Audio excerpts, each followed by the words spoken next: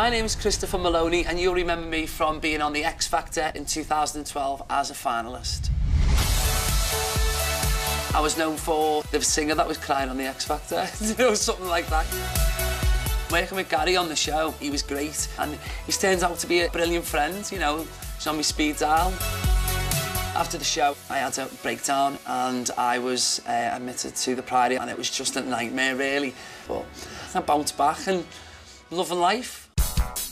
I think if Daniela was in the house, I don't know how I'd feel, because obviously we were good mates for years, and yeah, we just fell out and it was left quite nastily on her part. Awkward!